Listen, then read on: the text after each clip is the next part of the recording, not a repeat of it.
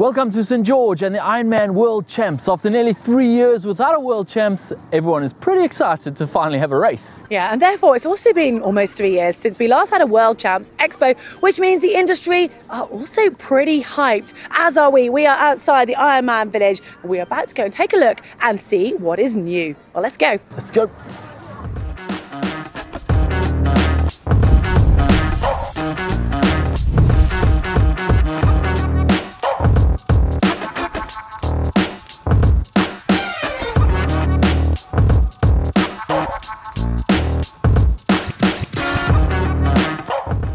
Okay, we're here at the ceramic speed booth. There's a few people getting some new toys put on their bike and we're going to go and look at that in a minute.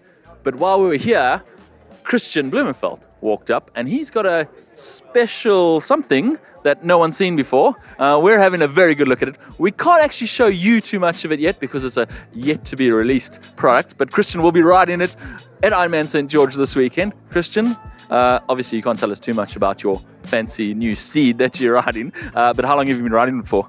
Oh, I've been using it for 4 or 5 weeks now, I think. No, more than that.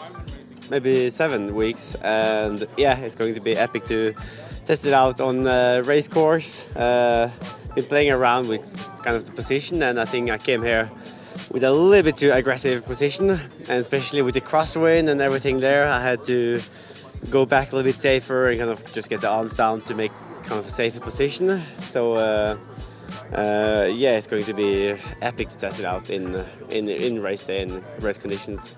I don't think you can get a better test for a new bike than the Ironman St. George course. So definitely, like you say, it's going to be a real test. We'll be watching out for you on race day on this bike. It's pretty cool. You are getting a ceramic speed UFO chain put on right now. Is that right? Yeah, so like with the SRAM chain and yeah, just to get some few watts for free. You know, it's twice the amount of climbing that we normally have, and it's kind of no place to hide in the course. So it's just good to get the kind of free watts that I can get before race day. Well, that's awesome. We'll be back soon with more tech, and we'll have a much more in-depth look at this bike of Kristian's. But for now, we wish him very, very well for the race, and we'll definitely follow you out there. Good luck, Kristian. Thank you so much. Okay, we're here at the ceramic speed booth, and this is some real new tech. We love real new tech. In fact, we've got this ahead of GCN, so we're going to put that out there. So this is Wurf's bike, and Paul from Ceramic Speed, thanks for joining us. Paul has just installed a new toy on Wurf's bike, and it is the OSPW Aero. Now, we've seen the OSPW, that's the oversized pulley wheel system from Ceramic Speed. That's been out for a while. In fact, I used to use it when I was racing. They've released some new colors. There's gold colors and various other things for the pulleys, but this is what everyone's really talking about, and only 5 of these are in the country right now. It is the OSPW Aero, and it is a aerodynamic version of the same hanger that you've had in the past. Is that right?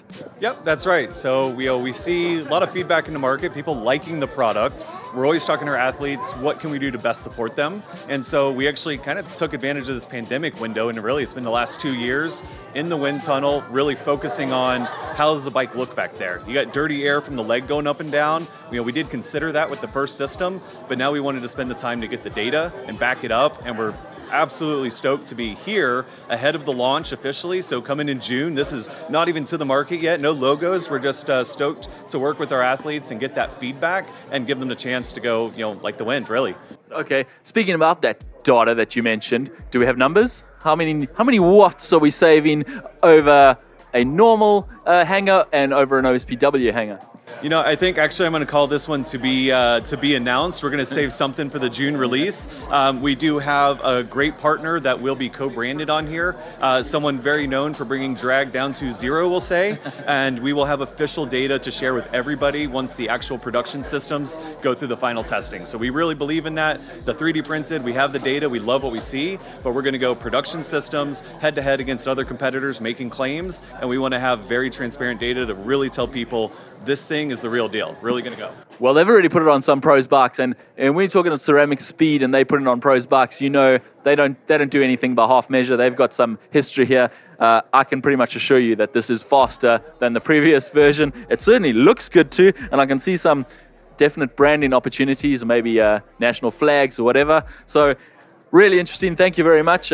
We'll be seeing a few of these out there on race day, and you saw it here first on GTN.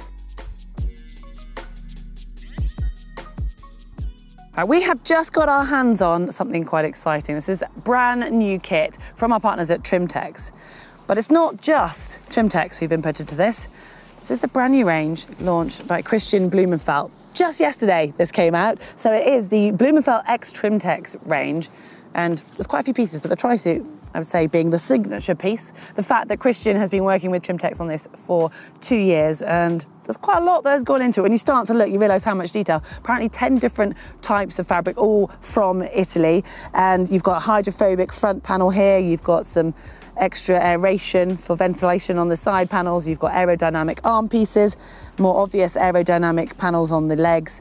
On the back here, you've got pockets, something I always find rather handy in a long distance tri suit, so you can just chuck your gels or anything else in and they look pretty secure.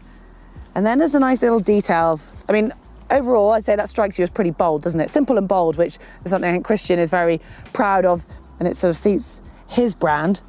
But the fact it's been 2 years in the making and it didn't come out until after the Olympics meant he could add this rather nice touch, little gold tab. And as we know, the Norwegians are proud of where they come from. You can see the little part of the flag there.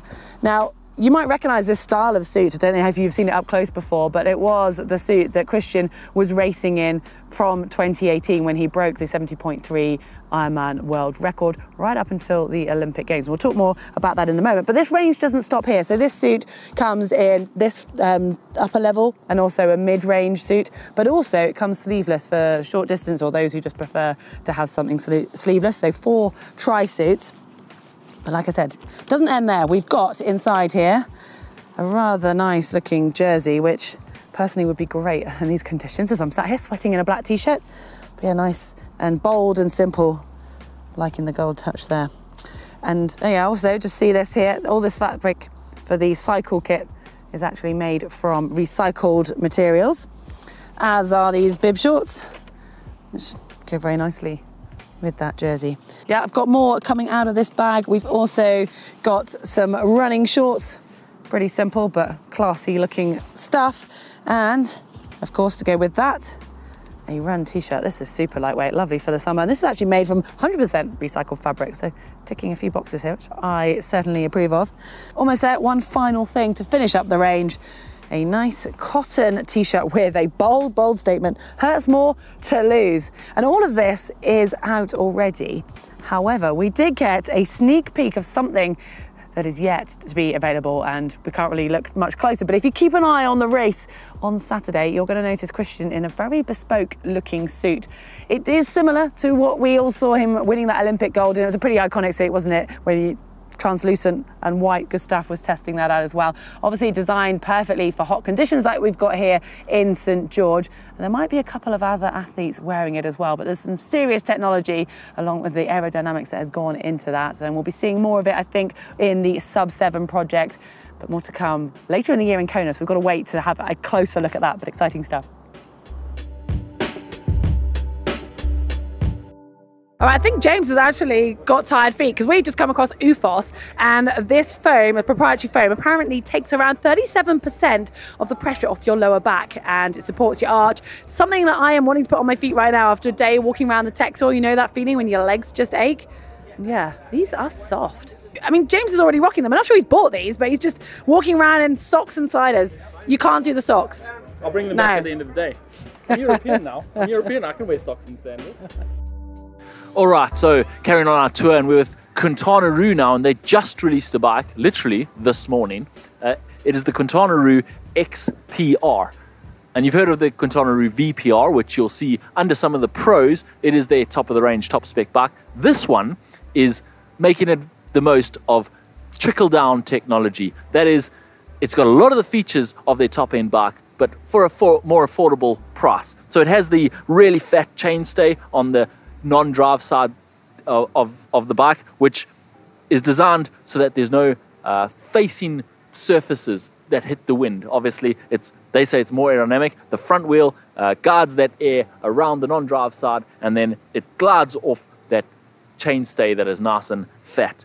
This bike, as you can see, it has everything you need from a triathlon bike. It's got the storage in the front, it's got the bento box on the top, it's got storage behind the saddle, everything you need, but at a much more reasonable price. So it starts at $5,100 for this, which is the fully mechanical spec bike. That is Ultegra mechanical, 11 or 12 speed, and mechanical disc brakes. But you can, of course, build it yourself, essentially.